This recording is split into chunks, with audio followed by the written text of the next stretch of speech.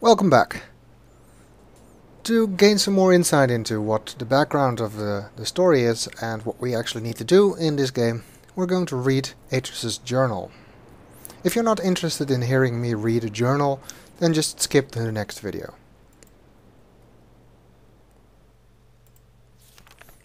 Just a word on these dates. I don't exactly know what they mean. It's definitely not 1987 because the first 4 Myst games are set much further in the past.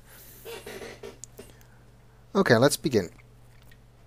87-6-10. They held for more than 30 years, but the corrections I made to Riven have finally failed. The island has resumed the familiar pattern of decay that is the hallmark of my father's work. I must now race to implement this new patch before it's too late. I only hope that my revised theories are sound. 87-6-16. Revisions to Riven completed. There are still a number of minor adjustments which need to be made, but the basic corrections have been entered and should be working. Something's not right. I've been monitoring the instruments for several hours now, but have thus far observed no change. It's possible that I've made an error, though I've checked my entry against my pre-notation and can find no discrepancy. I've not had a rest in nearly 3 days, so it may be that I'm just not seeing it. If the fault is with my foundational assumptions, however, perhaps after a short rest I will see something. 87-6-18. Success. It appears that my repairs have been effective after all.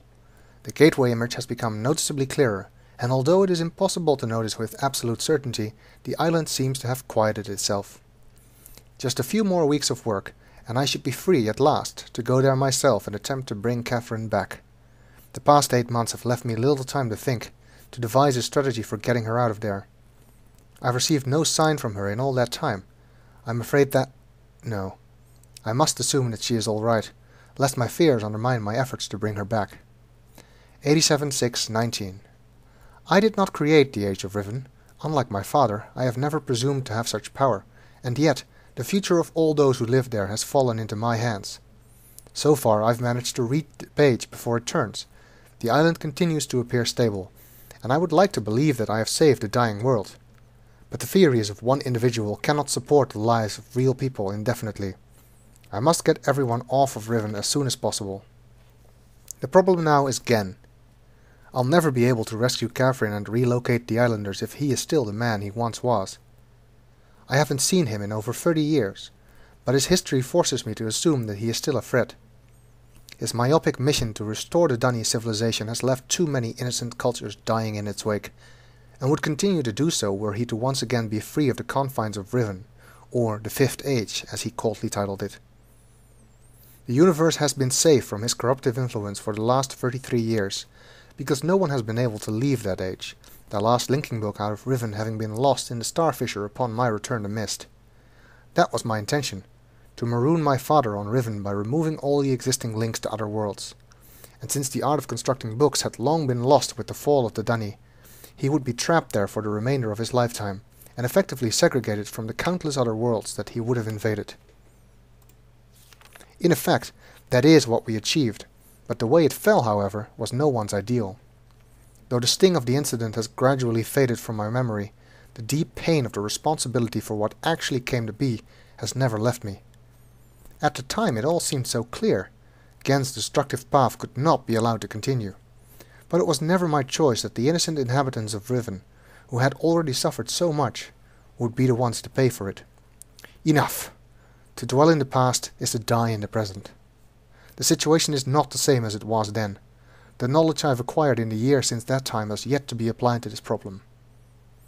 87-6-20. I think I have the solution. Why it did not occur to me sooner, I do not know, unless the idea of it had been pushed out with the thought of my sons.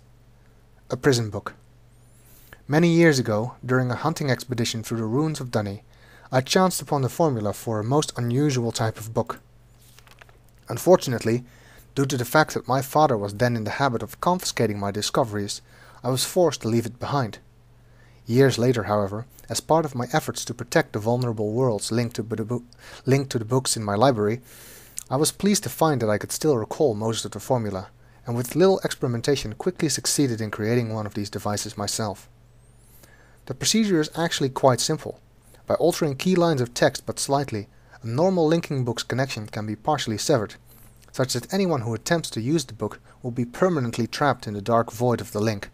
That is, unless someone else then uses the book, at which point that person would become trapped and the first person displaced back into the world. The technique can be applied to books that have already been written, changes to the original text being so slight that anyone who is unfamiliar with the code will be unable to detect them. If indeed my father has not changed, what better bait could there be than a book that appeared to be a link back here to Dunny? 8772. Trouble. My nightly analysis of the island's condition has revealed that the tremors have begun again. The pattern, however, is new. The disturbances are the result of the changes I have made. This did not at first concern me, however. Tremors of this type were one of the possible side effects that I had anticipated during this initial phase of the island's readjustment. Still, in order to verify my assumptions, I decided to calculate again, incorporating the new data. The results were not what I expected. The damage to the understructure is more extensive than I'd realized. I can no longer go to Riven as planned. Catherine, forgive me. 8773. I must act while I still have the time. The signs are barely visible, but there's no question that the island's deterioration is accelerating.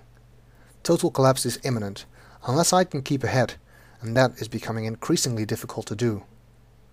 8775. With every passing moment I gain a clearer picture of the incredible chaos that my father's economy of words has yielded, but it is a dismaying process. The complexity of the problem is overwhelming. There is no end to this. The last few days have all but convinced me that the collapse of Riven is inevitable, and that at best I can only strive to delay it now, and hope that at some point the island will become stable enough to risk a rescue attempt. 8777. I think I've come up with a way to subdue the tremors.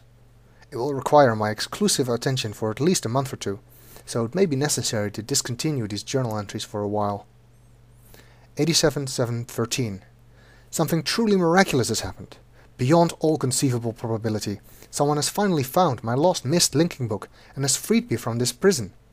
I immediately realized that this could be the solution to my dilemma, and I believe my mysterious benefactor is willing to assist me. I'm still not sure it can work. The logistics of such a scheme are formidable, but the mere fact that it may now be possible for me to continue my repairs to Riven, and yet proceed with my original intent to find Catherine, has given me renewed hope. 87716. The last few days have left me little time to work out the remaining problems with sending someone else to Riven.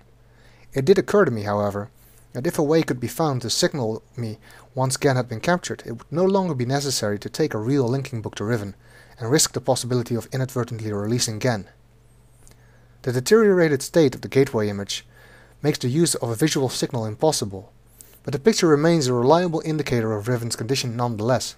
By measuring and interpreting variations in the noise patterns, I am still able to observe basic changes that occur in the age, even though I cannot see them. The problem is that my instruments can only detect changes that occur on a fundamental level, and it seems unlikely that an individual could affect such an elementary change from within an age. The idea may be foolish. Still, there is a known weakness that may be worth investigating.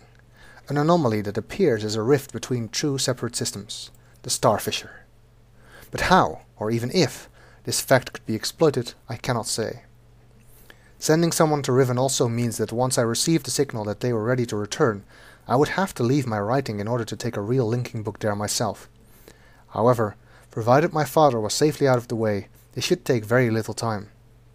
After that, assuming the island does not incur much damage in my absence, it should then be a relatively simple matter to hold it together long enough for Catherine to return to Riven and evacuate the remaining islanders. Predetermining a signal without knowing the topography of the island may prove to be impossible, but I'm afraid there can be only one answer to the question of whether or not I should send my friend to Riven with a way out. The potential for failure will be greatly diminished if the prison book is all that is taken there. I'm sure my father is expecting me to bring a linking book to Riven. May he not be disappointed. Well, that concludes Atrus' journal, and I will continue in the next video. See you then.